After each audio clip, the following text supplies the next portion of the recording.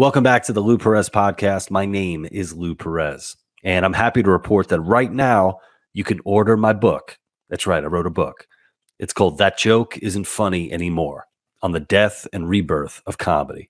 Follow the link in the description or head over to Amazon and search for Lou Perez, That Joke Isn't Funny Anymore. If you want other options on how you can buy my book, please sign up for my newsletter at thelouperez.com. You could also join my community at thelouperez.locals.com. And if you haven't already, please subscribe to the podcast. And if you could leave a 5-star review, that would be amazing. Whether you're a long-time listener or a first-time, 5-star reviews are lovely.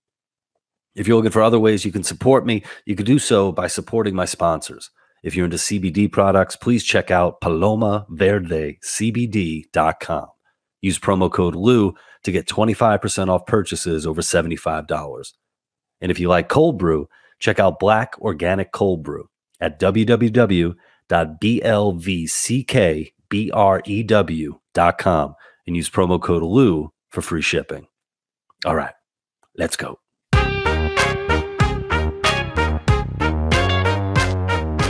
Today is a very special presentation of the Lou Perez Podcast. I'm so happy to have my guest on. He's a man from my past. Let's just say he knew me a very long time ago, and I'm so happy to have him here. So his name is Barry Goldsmith, and I know Barry because he was a professor of mine at New York University, man, going back close to 20 years ago. And I took not one, but 2 comedy writing classes with him. And if you've kept up with Barry's work, he is a trained architect. He does travel shows and blogging, and he was also a comedian as well. So I'm very happy to have him. This is it took us a little while to get the tech working, but now that we're here, I think it's going to go off without a hitch.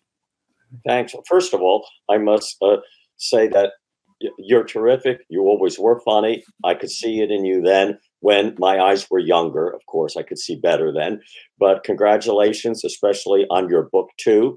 That Joke Isn't Funny Anymore. I thought, since I'm much older than you, going back a little further and writing the book with you, that joke was never funny. So I might as well use my background with age. Okay. Anyway, it's on Amazon. It's a great book. And well, thank you for that introduction. I mean, the thing that I get all the time is, what does architecture have to do with comedy? And right. My stupid answer is, I'm off the wall.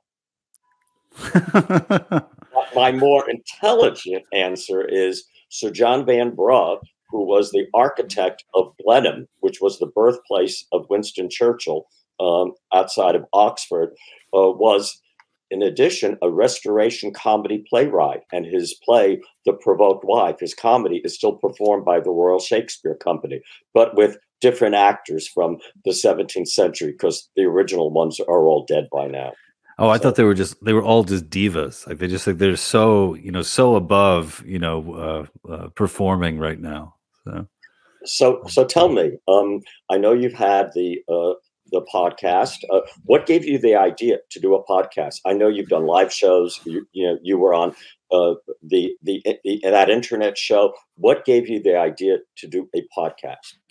I'm interviewing now. Oh my God. I know. No, it just happened. Like you're actually doing, you're doing the work. You're helping me because I have a tough time.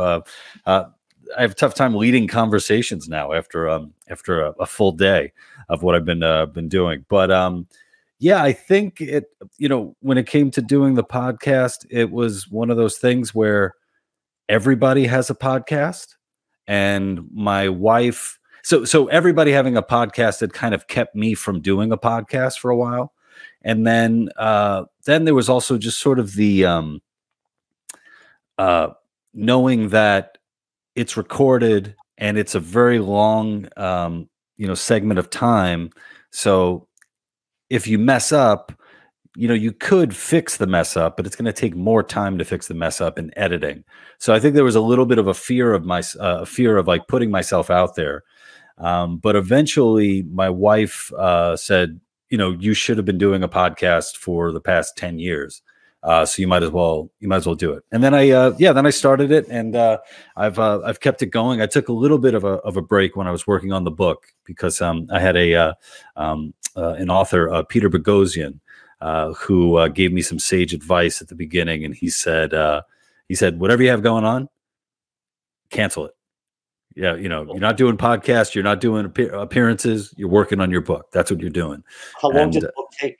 Because it's wonderful. It seems like you were inspired and just did it like that.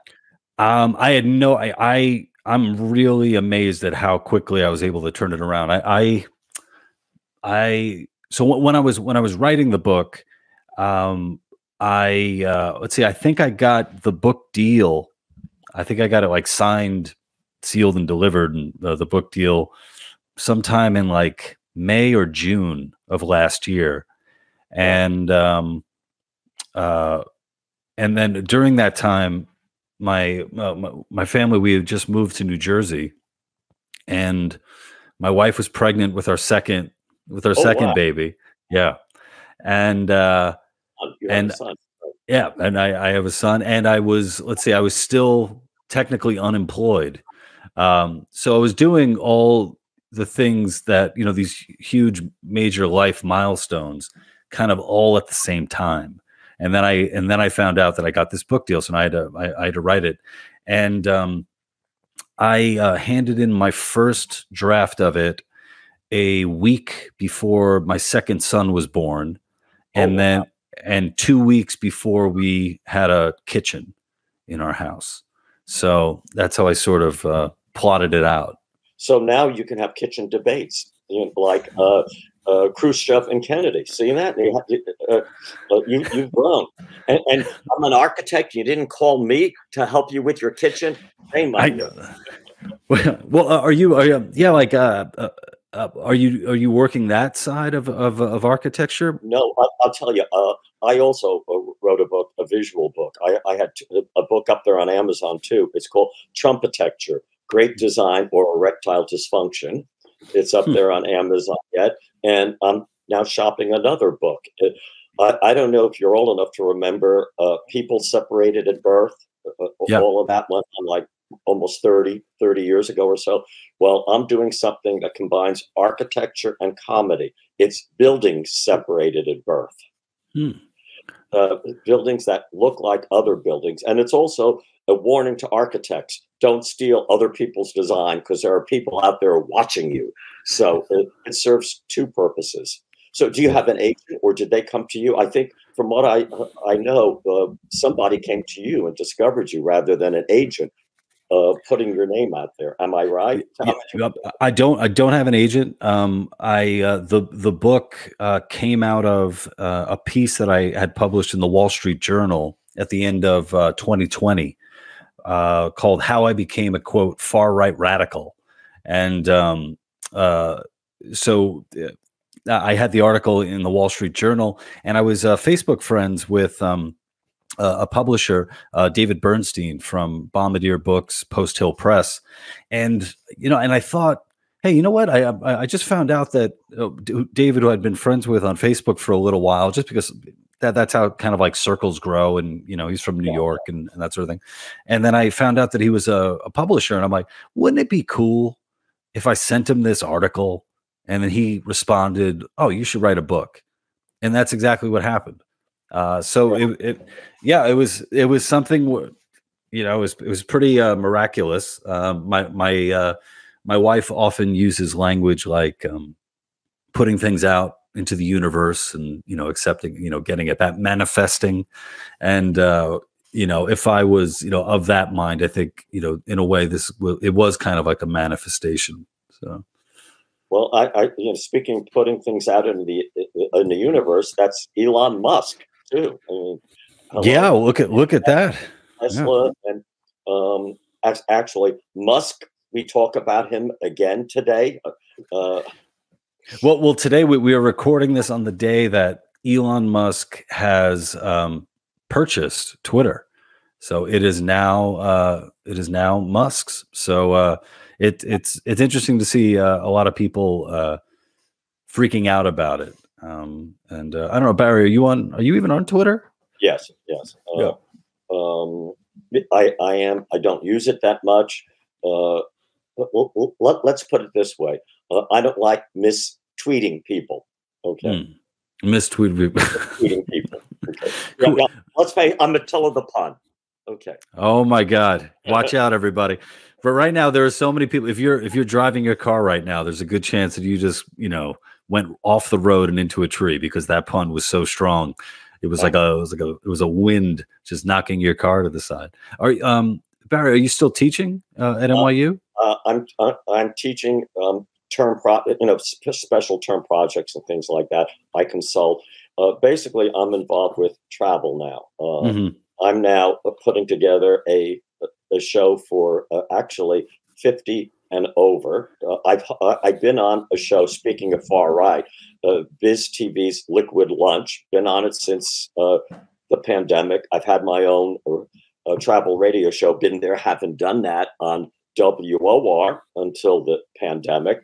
I've had a travel column for going on 12 years called Been There, Haven't Done That. So I've been involved in travel a great deal. And now I'm concentrating on older people, 50 and over. So I will invite you to be part of that 10 years down the road when I'm your age. Because I decided I'm at the age now where I've got to lose years. I mean, let's face it. I have to look younger. And I can only afford an adjunct plastic surgeon. I can't afford the whole thing. Although, here's the thing: how to look younger. If I tell people I'm 85, they'll go, "Oh my God, you look terrific," and you never use plastics. You need plastic surgery. I mean, I told that to Joan. The hell with plastic surgery. I wrote for Joan Rivers. Save your money. But just add 10 or 15 years to what you are. I, in this case, added much more, so I have a cushion there too. I remember you talking to us in class often about your experience at Joan Rivers with Joan Rivers. How did that come to pass? Like, how'd you make that happen?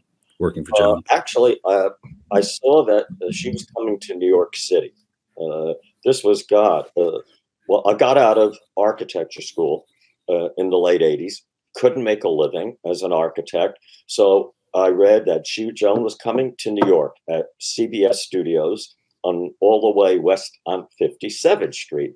So I had a former girlfriend who lived in LA. She found out where Joan lived, and I wrote up material on spec and sent it to her. Sure enough, I got a call saying, Barry, this is Joan. Call me back.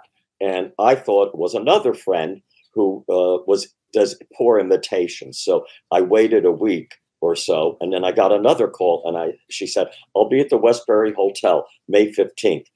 Please visit me." So I went there. I was wearing a sport jacket. And I figure, you know what? I got to dress like a professor. So I dressed like a professor, wearing a sport jacket, a suit, and whatever. Joan came in with Melissa, and she said to the concierge at the Westbury, she said, that comedy writer never showed up, did he? And the concierge discreetly pointed like that. And she said, "That's not a comedy writer. That's a banker." So I went up there. I guess I impressed her. I got the job, wrote there for, I guess, until the show ended in 1993. Then I went to Steve Doocy's house party, the Steve Doocy from Fox and Friends. And the other person involved in that, Brian Kilmeade, lectured in one of my classes on comedy in the news. I don't know if it was your class or not. So that's basically how I wrote for Joan. Then I also did humor for Maury Povich show for 6 months. Okay, I'm not kidding. Was that before or after, like every show being about, basically, whether someone is the father or not, the paternity test, Maury? Yeah. And I liked it because he was old enough to be my father. I mean, and he didn't have a facelift anyway. So I tried to do humor for it, and we had on a guest who let's put it this way. She was sitting in her home, in her living room, and solidified airline shit. Can I say shit on the show? Oh yeah, sure. You could take a shit on the show if you wanted. No, I'm doing it now through my mouth. There we go. Listening. Hey, come on. Anyway, she was sitting in her living room. Solidified airline shit came through the roof. It almost killed her. And the line was, "It could have been worse. It could have been airline food." For an hour, I was going through with Maury how to say it. He said, "It could have been worse. It could have been airline food." And I said, "No, Maury, that's a throwaway line." And so, very nice guy, very smart. His wife, Connie Chung, is charming, but he and comedy, not exactly a mix. But yeah, the show was great. It's off the air now, so you should have him on as guest. I think that would be great. Hook it up. Are you guys still in touch after that? That 6 months? Or you can go to the Dakota. He lives I shouldn't say he lives at the Dakota. No, he lives actually, I shouldn't say that. People may come to his house. He actually lives in North Dakota. So go out there next time you go to LA. Stop in North Dakota. They're like, "Lou, where are you going?" "I'm going to North Dakota to meet Maury Povich." They're going to be like, I had no idea you were such a maniac for Maury. Well, actually, people go to North Dakota. People from from South Dakota go to North Dakota for the summer. It's much cooler up there. Everybody knows that. So now I'm involved with travel. Yeah. Well, Barry, before we go there, just want to talk a little bit more just about Joan for a little bit now. She's considered, one of the greats, a legend of comedy. And, what is it like, especially being a young comedian, right out of school, architecture school, working with a legend? Because I have a friend of mine who works with a current comedy legend. And I'm not going to say his name. And I often Donald Trump. He writes jokes for Donald Trump. No, I think Donald Trump does all of his own writing. So when my friend working with this, comedy legend, I often ask him, does anybody say no to the guy? Does anyone ever say like, "Oh, it's not working. That joke's not working"? I wonder, are there people that reach sort of a stature where it's really tough for those around them, especially like a young up and comer, to tell them, "I don't think that. I think this could be stronger," or Well, actually, it's strange. Joan appeared kind of out there, a little crude in her nightclub act, a little crude on television. And one of the first things she told me is, and I was shocked. She's very ladylike. She crosses her legs, pulls down her skirt, and that's very hard to do, especially when she's wearing slacks. But she said, Joan Rosenberg would never invite Joan Rivers to dinner. They're two separate people. Socially, she's very refined, very polished, and you turn on a camera and she's out there, So I was fortunate enough to know both Joan Rivers. We were in Washington for a banquet for the AIA, was, I think, honoring Prince Charles. And I was her her boy toy, I guess. And in fact, I wrote the joke for Prince Charles. It was, "The Queen couldn't be here today. Okay. She was having surgery. She was having her handbag surgically removed from her arm." Okay. That was the joke. It got applause. I thought it was stupid. That's one thing about writing humor for somebody else. You never know what is going to get a laugh. Something you think is a sure laugh bombs, and vice versa. Mm. But I saw your act with Lou quite a few times, and it was just a total level of laughter. It was very up there and very consistent. I have to say that. So, thank you. Was it with Greg and Lou? Yeah, with our duo. Sorry, Greg and Lou. I'm sorry. Yeah, it's okay. It's all about. I wish it was all about me. I wish it was just Lou and Lou, but I had to share it with the guy. Yeah. It should have been Lou and Greg. Come on. I know. I've been saying that for 20 years that we've been working together. But no, I really appreciate those kind words. And part of, when I was writing the book, it gave me an opportunity to look back on, my career thus far in comedy. And, for a lot of it, it wasn't much of a career, even though I was doing a lot of comedy.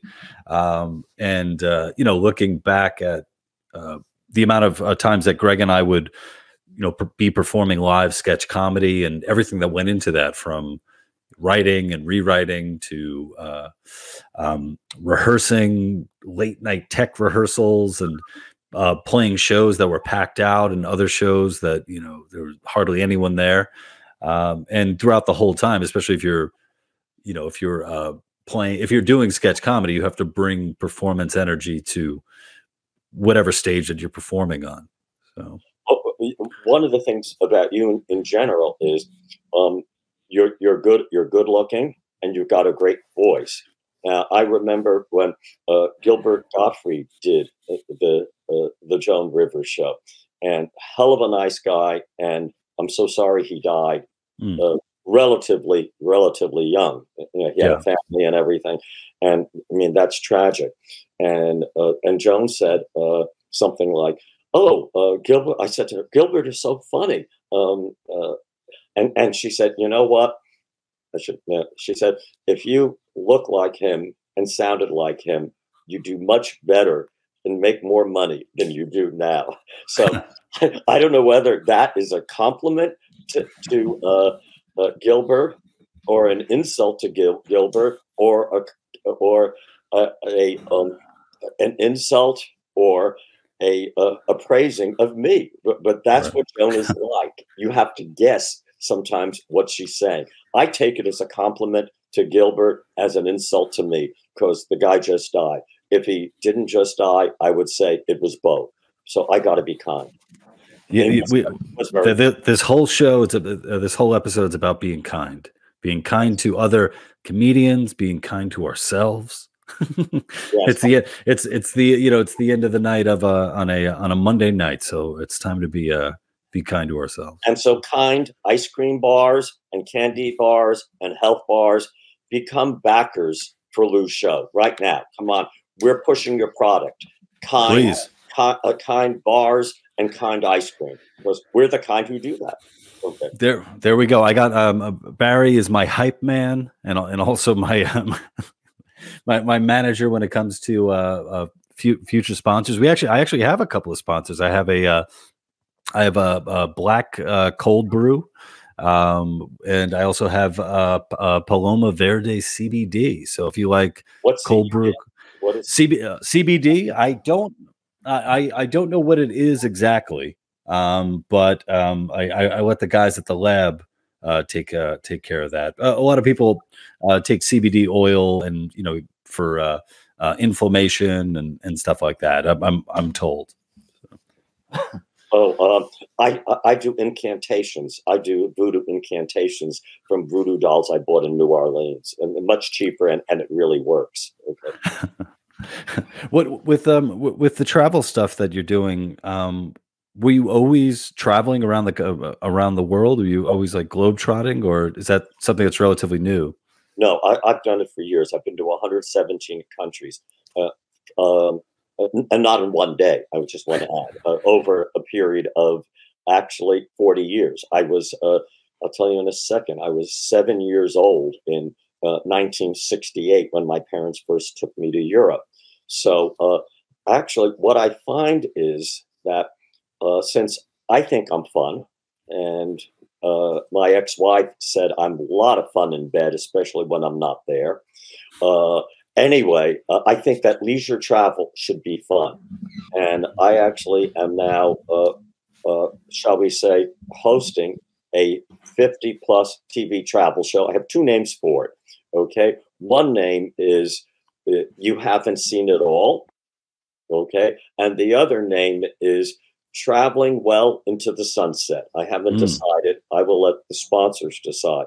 But for a year and a half, more than a year and a half, I was started on, what's the channel? News America, American News, fascist, the far right channel. Is it Newsmax? Newsmax, yeah. Is that it? Okay. Newsmax, yeah. It was on Newsmax. It was Liquid Lunch with John Tobacco on Newsmax. Then it was to the Biz TV network, and I was on every Friday doing Funny Fridays. And I snuck in every Friday. I snuck in travel. I did a video segment on. This was before last June, when you weren't allowed to enter the European Union because of COVID. And I did something on Paris in New York, and it actually went viral. So, and I've done other things. I did a comparison of a temple in India that I visited with a chunky column that looks like bananas with a visual of Carmen Miranda with her banana hat. So I got people interested in that. I've done tours around the world. I've done press trips for the, I guess, for tourist boards, airlines, and hotels. So now I'm doing a travel show for those 50 and over. I also created something new. It's called Only Pack Once Tours. I particularly don't like cruises, and people think if you're over 60, you have to take a cruise. Right. I just think you waste time takes you 40 minutes to get off a boat onto the land. I've lectured on cruises. What I tell my groups are, okay, we're taking the train in from Civitavecchia, the port of Rome, directly into the center of Rome, bypassing traffic for 2 hours, going into Rome during rush hour. So I have my ways of doing things. I was an intern in college at the Metropolitan Museum of Art. I even gave a tour to Audrey Hepburn on a Monday when the museum was closed.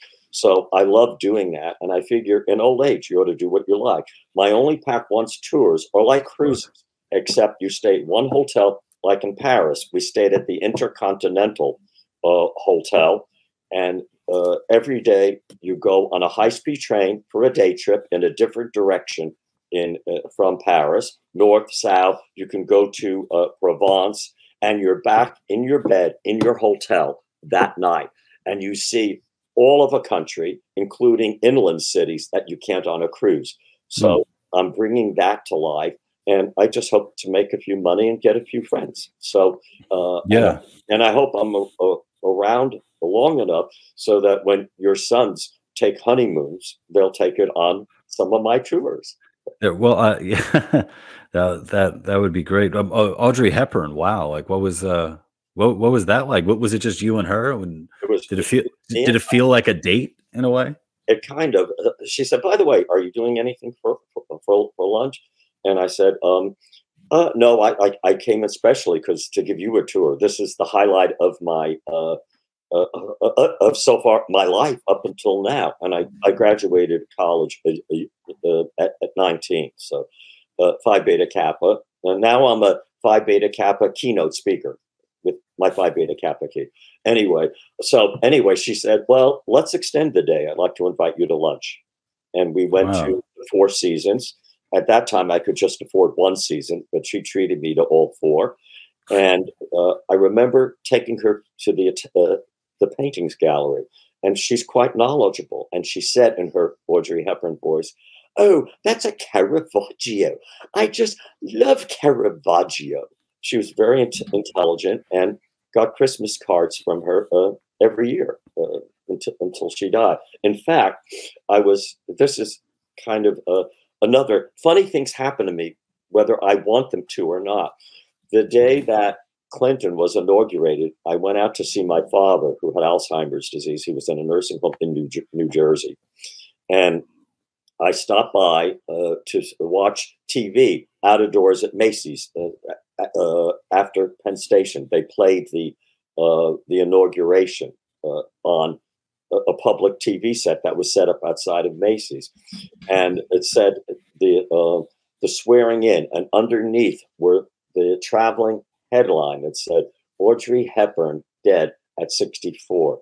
And I started crying, visibly crying. And there were two Black women there looking at me and said, "Leave it to the honky to cry because a Democrat is sworn into office." I was crying because of the sub-headline that Audrey Hepburn died. And I was so taken aback that I didn't even have enough presence to answer them and say, I voted for the guy. I voted for Right. him. So anyway, things like that happen. And there's a lot of humor in travel. Speaking of but Barry, before you go there, it feels like there's sort of a theme, like things like that happen to you, and it seems like things like that happen. You seem so open to, I don't know, experience and travel and going around the world, where in a way it's kind of like you're the right guy for it to happen to. Yeah, or as Ricky would say, "Mira lo que tiene cosa. It could only happen to Lucy." Okay, it's the same type of thing. I was in a rotating restaurant in Beijing, and I was with my girlfriend, and all of a sudden she said, "My God, somebody stole my bag.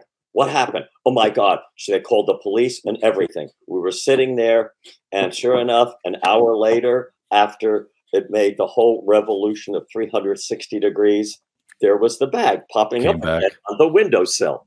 I thought we were going to be thrown into a Chinese prison for that. I mean, things like that actually happened to me. And when my parents took me when I was a kid to the Soviet Union, I kind of did crazy things. The perfect souvenir, I thought then, we went into department stores, empty shelves everywhere. So what did I buy? I bought an empty shelf as a souvenir, and I still have it. It even has the communist star and stamped on it, and it's my souvenir of the Soviet Union, an empty shelf. So I always found humor in travel. I was at Angkor Wat in Cambodia with a group. It was a press trip, and I was taping the guy, videotaping the guy. Are you familiar with? I mean, Pol Pot, I know of. So when you bring up Cambodia, that's what I think. Thank God Pol Pot went to pot. Okay, he's no longer there. Are you familiar with Abbott and Costello's Who's on First? Yeah. Yeah. Okay. I did with the poor guy at Angkor Wat.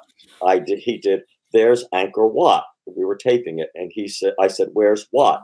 And he said, "There's Wat." And I said, "Where's Wat?" And I was doing that for 5 minutes, like Abbott and Costello, Who's on First. And I still have that as some of the humorous videos that I have from around the world. I also collected photos of ladies' rooms and men's rooms signs. I think that some of them are the funniest things that you can see. I won't give you any examples because that would take too long. What about your travels? Where have you been, my friend? Donald Trump gives us narcissists a very bad name. Okay. So I was when you brought up France. So for my my honeymoon with my wife, obviously, we spent time in Cassis in the south of France, and then we went to Aix-de-Provence and in Paris.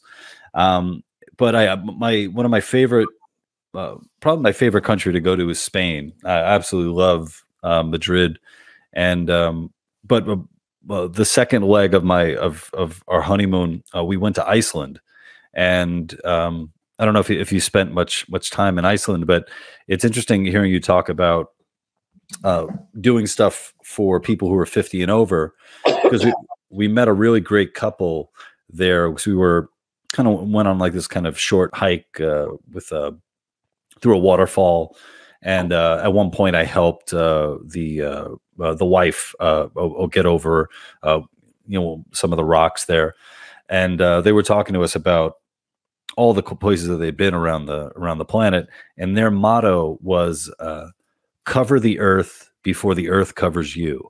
And I thought that was a really great way to put it. Well, see, so I'm more ecologically correct and green, so I'm covering the Earth before I go up in smoke and rise to the heavens. I'm being cremated, so but.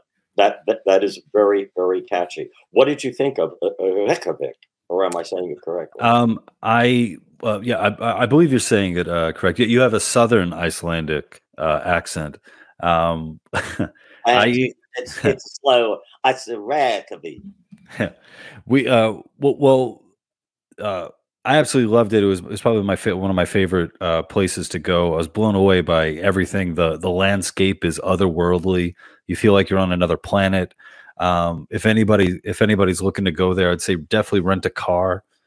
There were times where, for an hour, there was no one driving behind us, so we can go as slow as we want to, just creep over the terrain and the landscape over there.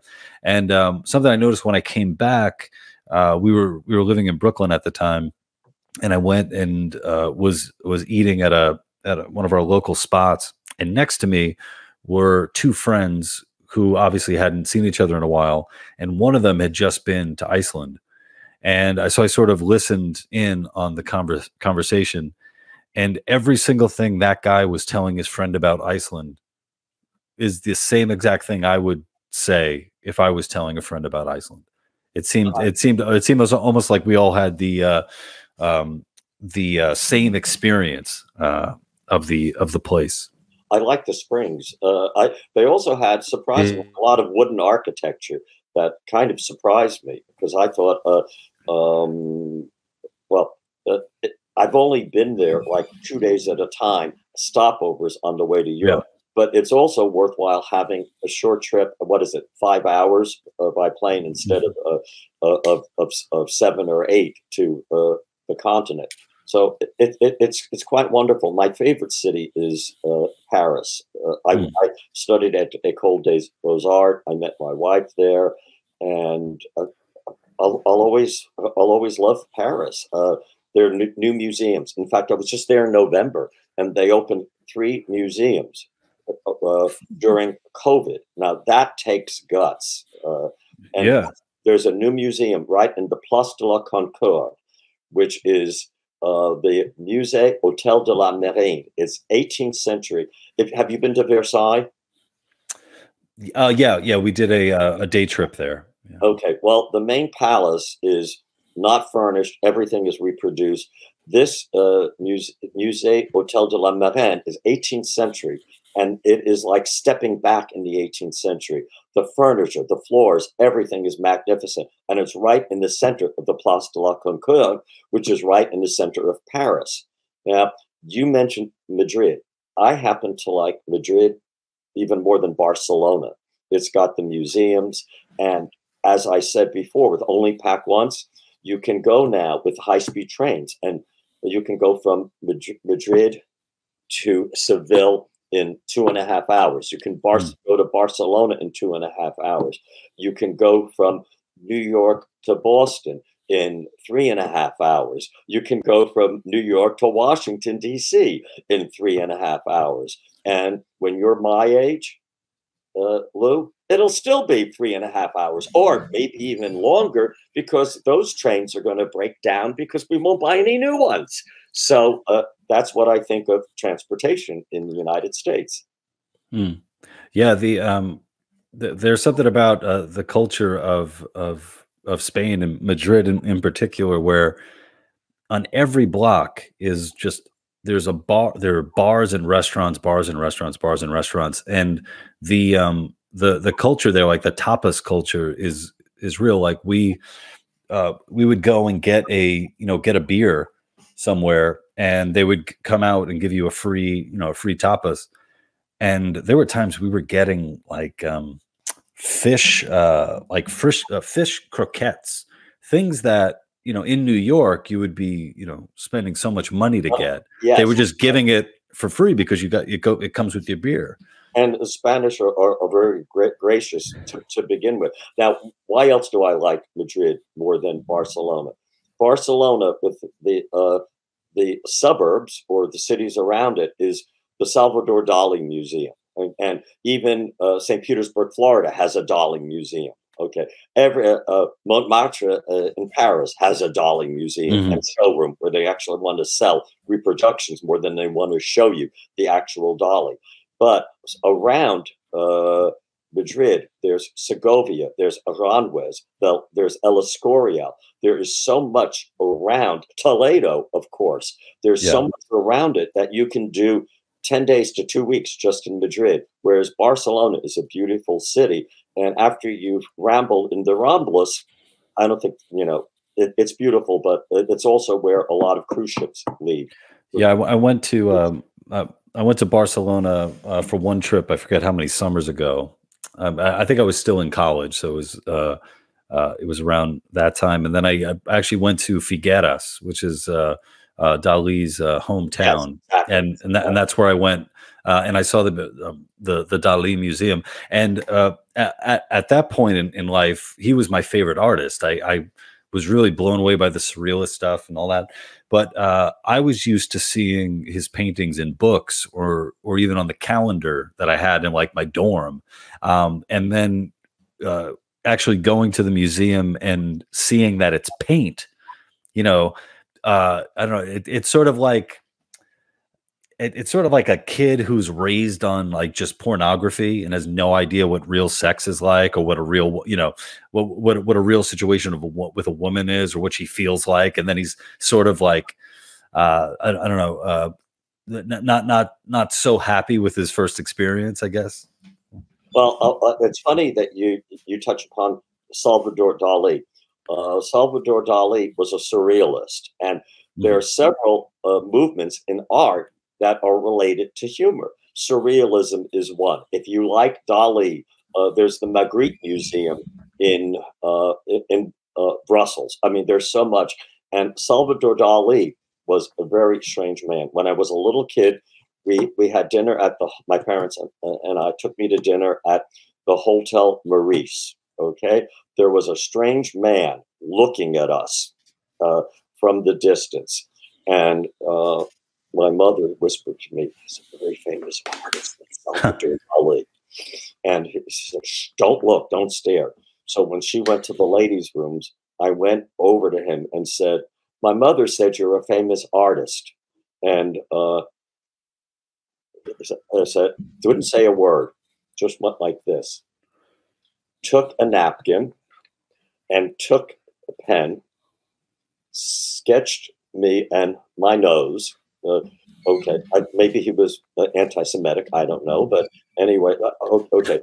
I've heard of a lot of anti-Semitism. I've yet to hear Uncle Semitism. Okay, anyway, so he sketched me, and that is still in a vault.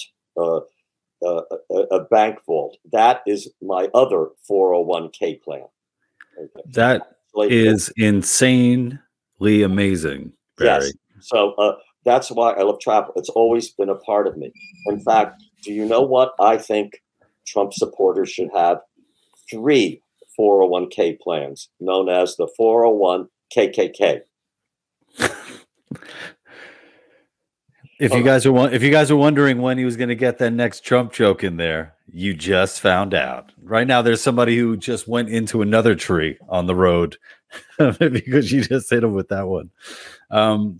Yeah, that is pretty amazing. Something about Dali that I found financially. I mean, definitely a lot of it. I think a lot of his public persona was an act or putting on, but there was this this reality of self-promotion. There was in a way he was kind of like a man of incredible skill, but also kind of like a carnival barker, and being willing to put himselse out there in the public, or to go on even game shows.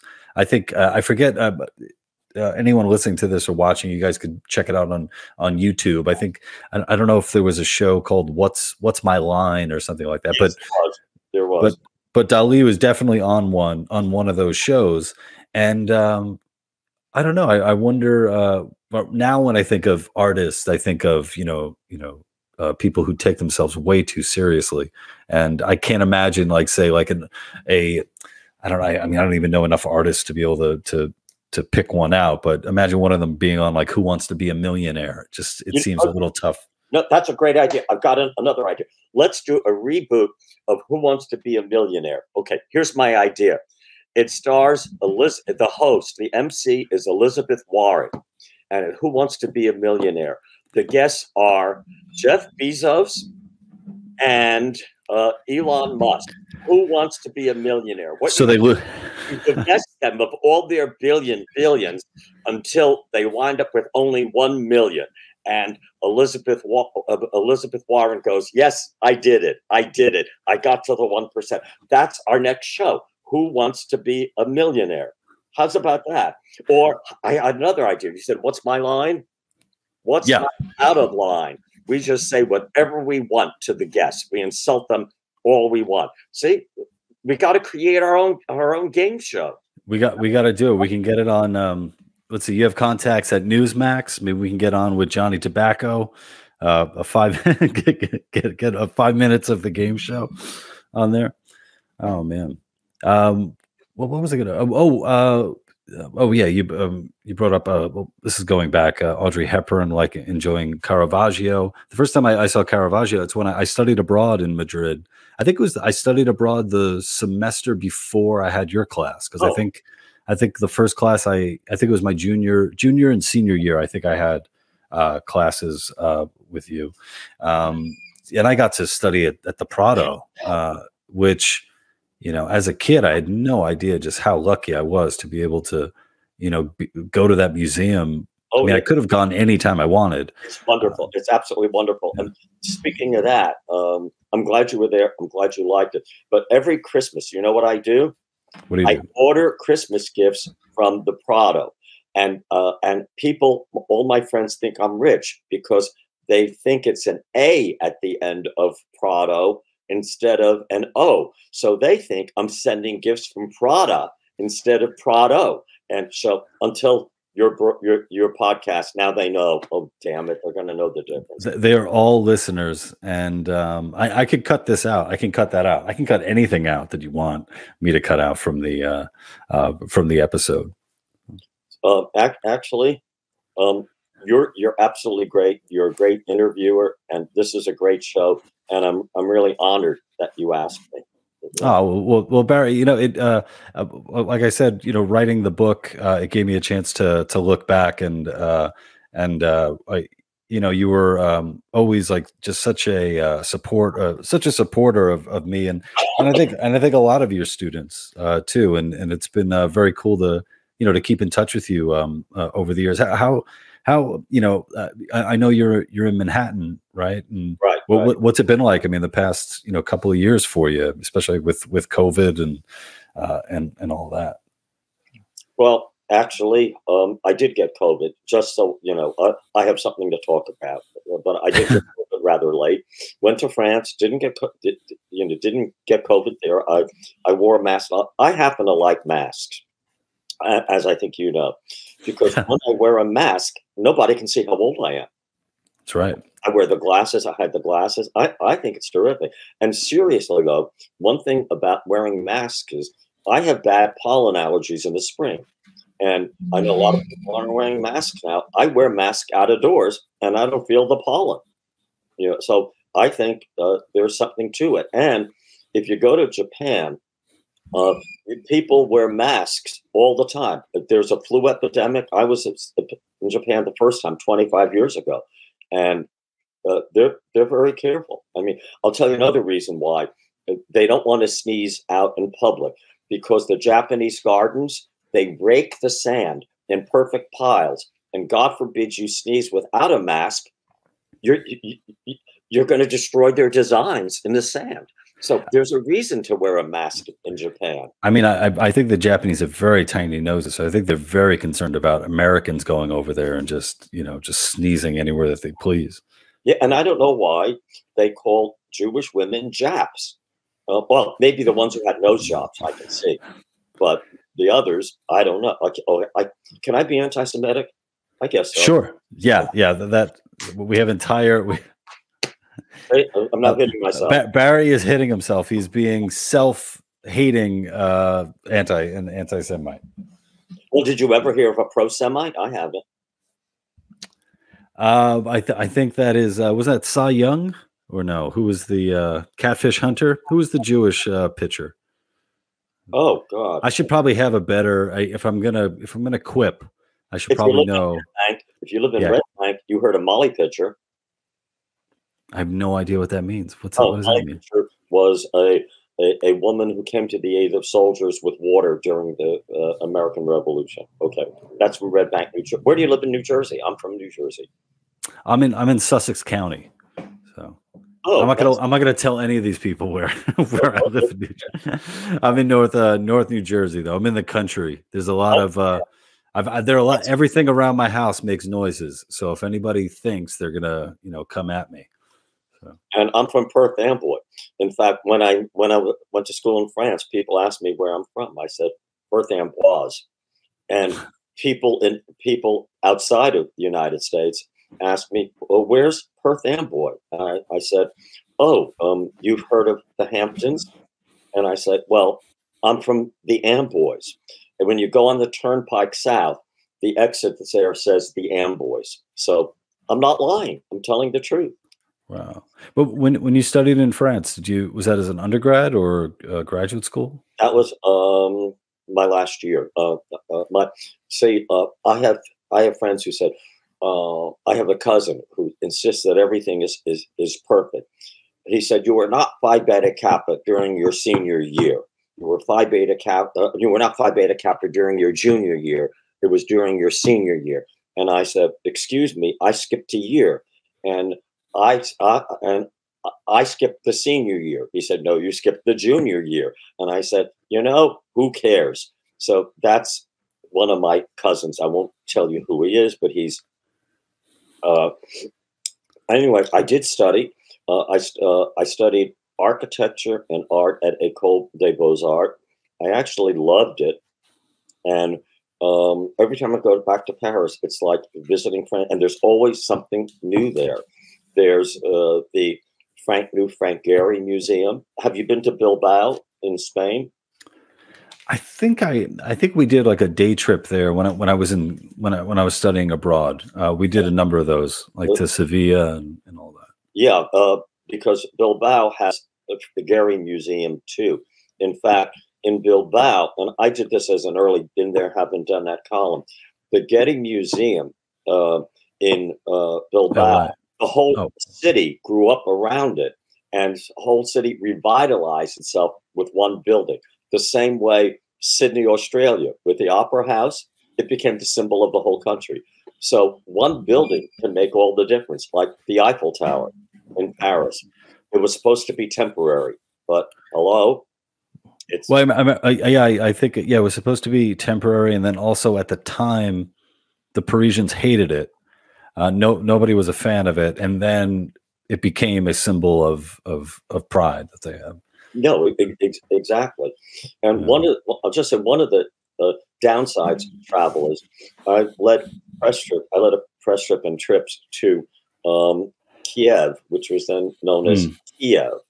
And when you like a place and you meet the people, the downside of travel is whether it's an earthquake that destroys the city or even worse, war, it hits home. It really hits home.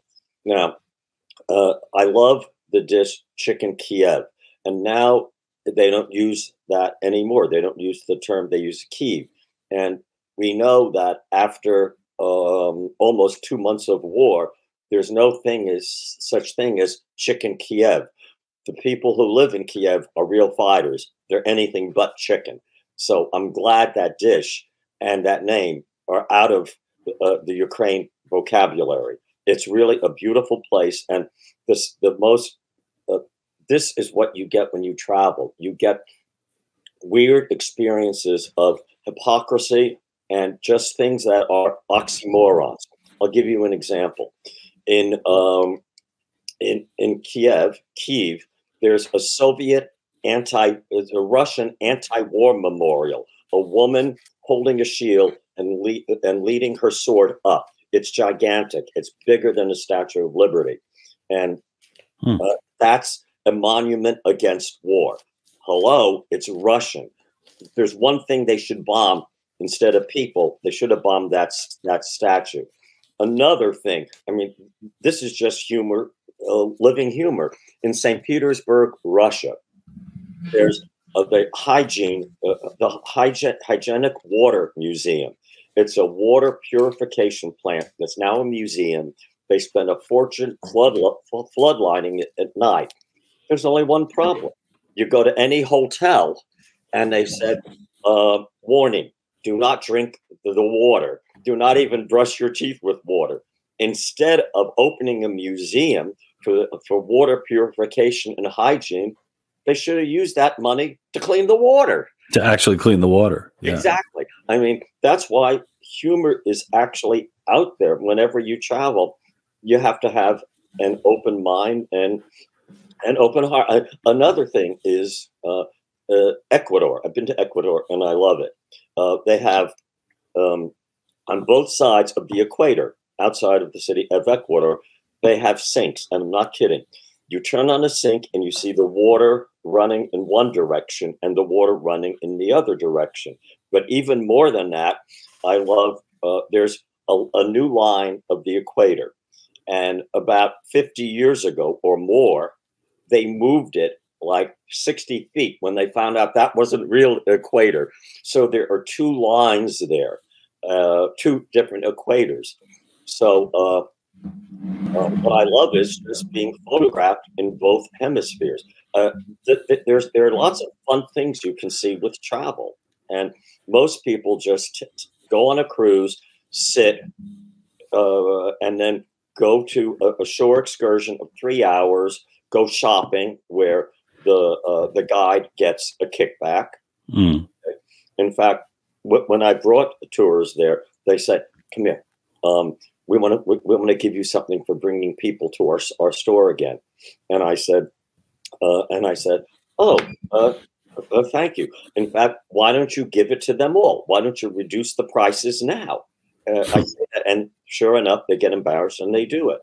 But I love travel, and hopefully, you and your wife will take one of my tours. Well, I got to say about one of the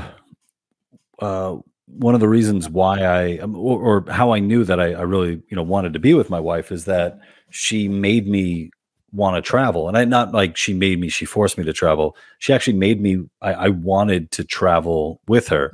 And I was in a relationship before my wife with somebody who I didn't want to travel with. I couldn't stand being with them. It felt like vacation felt like a chore. It felt like I was, trapped. And my wife has sort of opened up that traveler in me, and we really enjoyed. If it was up to my wife, though, she would be that person seeing like 5 museums in one day. And we have an agreement where it's like every day we'll do one thing that is, going to a museum or seeing a site or like that.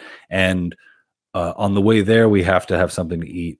And then on the way back, we need to have something to eat. So I'm more of the, eat and drink well. But and she's more of the real, tourist wanting to see everything, and we make it work. One of my latest been there, haven't done that columns is about you solve the problem, museum dining. There are some museums in France that have a new museum, which is in the Pinot Museum, which is in the former stock exchange, which was a dome structure, a round dome structure. It's fascinating just for the architecture. And a famous chef opened up the restaurant there. So Paris is so wonderful with food and travel that museums are sometimes the place to dine. You've been to Musée d'Orsay? I take it. Maybe I don't remember. The Musée d'Orsay restaurant was originally part of the ballroom. Hotels were sometimes joining stations in the 19th century. And this is one of the most elegant restaurants in Paris. And it's very inexpensive. And it's in the Musée d'Orsay. And I just want people to think differently about travel. That instead of going out of the museum, for instance, in the Louvre, eat in the Louvre. So that if it's pouring rain or something, museums during rain days are the best. Or also evenings, because you don't get school groups, you don't get groups there. If you go back to the Louvre, go one of the 2 nights. It's open late. You'll love it. Yeah, we had we went during the day to the Louvre, but we had a private tour. So it was just my wife and I and a tour guide, and she was fantastic. And one of the things that really blew me away, once we get into the Louvre, the first thing that she takes us to, the tour guide takes us to, is the Code of Hammurabi. This huge rock, this incredibly historic, piece. Nobody's paying any attention to it whatsoever. And I'm like, we have the Code of Hammurabi right here. Like I could reach out and touch it. It felt, it was, I don't know, it was almost like dreamlike. The fact that I existed in the same, few feet as this piece. There are lots of things that beyond the Mona Lisa and the Venus de Milo. I also do something else. I photograph backs of statues. I photograph the back of the Venus de Milo. I photograph backs of statues because that's a shot that nobody ever sees. And also, when you go to there's the gallery. There's in Rome, for instance, there's the Galleria Borghese, and on three sides of it there are formal gardens. One side is an aviary and formal garden, another one on the other side, and a beautiful park and formal garden in the back. And most tour groups will just go in, you wait in line, you see it, and you go out again. And I've spoken to people, aren't the gardens wonderful? And my advice to people is simple. You go around and visit a building, especially a small building, and take in the whole building on all sides. And no guidebook ever has that in the guidebook for information. And for instance, the Louvre. The Louvre was built in several different stages. And if you go to some of the courtyards toward the back, you get a wonderful 16th century facade that's absolutely beautiful versus the Richelieu wing, which was built by Napoleon III. So take in the whole building, walk around it. That's other advice. So and that's not comedy, but since you love travel, I hope you do that next time you travel. Well, I think it might not be comedy, but it's definitely bringing a different perspective, or quite literally a different point of view to the experience. I think. And another thing I say is, I love the Intercontinental Hotel, the ballroom. It's from an open. In fact, next month it's going to be 160 years old. It's the first super large deluxe hotel. But my advice to people, let's say you love Paris, you've been there 10 times. Go to a hotel in another section, because when you go to a hotel in a different section, a different arrondissement, you get to walk around it. You get to see the stores. You get to see the restaurant. So you get to see a city from different areas, not just one that you go back to all the time. And even guidebooks. There's a guidebook to Germany, let's say. They'll tell you, Munich, what there is to see in Munich, Neuschwanstein, within Germany. They won't tell you that go another 65 miles southeast and you'll go to Salzburg, Austria, which is one of the most beautiful cities in Europe, because the guidebook is just Germany. So there's lots in this travel area that I would like to remedy as well. So more about you, but more about your career. What about serious? As again, Donald Trump gives us narcissists a very bad name. I'll say it twice. You'd be a great talk show host, any kind of host on MTV, which I used to think was MTV. But do you have an agent? You really should get an agent. I don't have an agent, but I'm putting this out there. If you want to be my agent, anybody. Or Barry, if you want to be my agent, we can make this deal happen right now.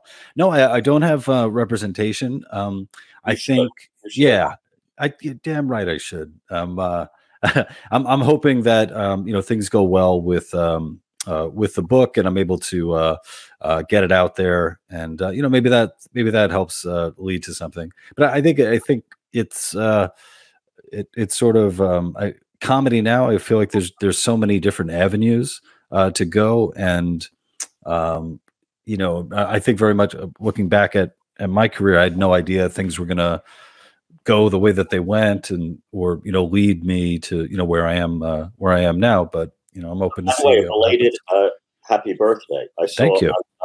on Facebook. It was your birthday, I think, the end of February? Yep. February 26th. Yeah, see? There we I go. got a photographic memory, which means I never bought Playboy growing up. I just go Never to had to. That's it. I still remember Miss March, the cover of Miss March of 1986. Wow, what a number she was. I'm going to write that down. Miss March 1986. Well, Barry, before we go, I want to know, is there any place on the planet you haven't been yet that you're looking to seek out, or a place that you want to make sure that you see again?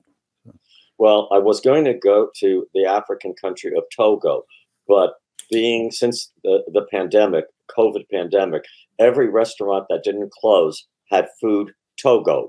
So I've had enough of that word for a while.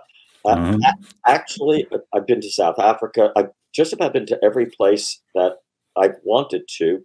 What I would like to do, I would like to go back to a rebuilt and free Ukraine in the future, when it's a free and independent country again and stays that way. So yes, I would like to go back there to answer your question. All right.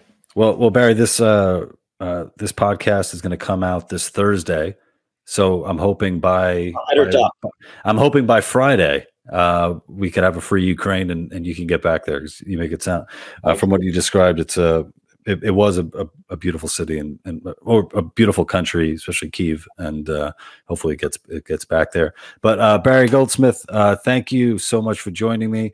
For my fans out there, this is a very special episode for me. I hope you enjoyed it, and please seek out Barry's work. I know that you'll enjoy it. Especially, I've learned a lot of things about travel and his philosophy of it that I did not know before. So thank you. And I hope that people travel to your computer and to Amazon and order That Joke Isn't Funny Anymore, because your book still is funny and always will be.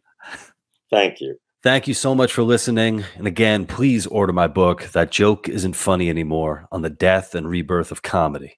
Just follow the link in the description or head over to Amazon and search for Lou Perez, That Joke Isn't Funny Anymore. And please subscribe to my podcast. Leave a 5-star review. Why not? Sign up for my newsletter at thelouperez.com. And if you want other ways to support my work, you can join thelouperez.locals.com. And of course, be sure to support my sponsors, PalomaVerdeCBD.com. Use promo code Lou for 25% off purchases over $75, and Black Organic Cold Brew, BLVCKBREW.com. Use promo code Lou for free shipping. Thank you.